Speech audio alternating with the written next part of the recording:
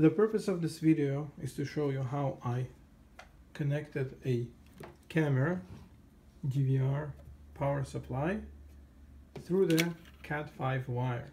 Please mind that this is analog camera, it's not the IP camera, and we can still utilize CAT5 cable for that.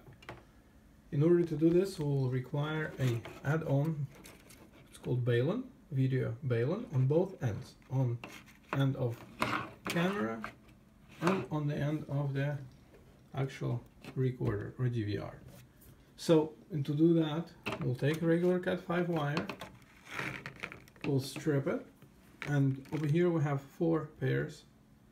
In my case, only used 3, 2 for power, where they doubled up, orange and brown as positive, negative.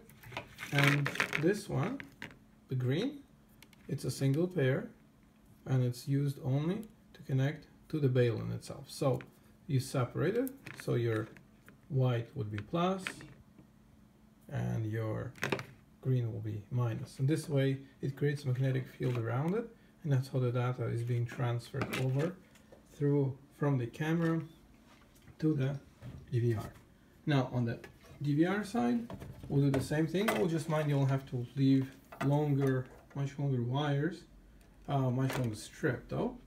And again, we use only 3 wires here in this particular case. We'll keep 4th one as a spare.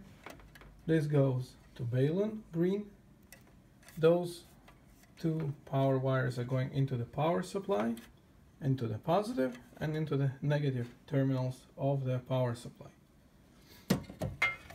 The actual balun will be then connected into the DVR. Oh, sorry about that. Will be connected to the DVR. Mind, this is not a working unit, so nothing is going to short, otherwise would have a short circuit already.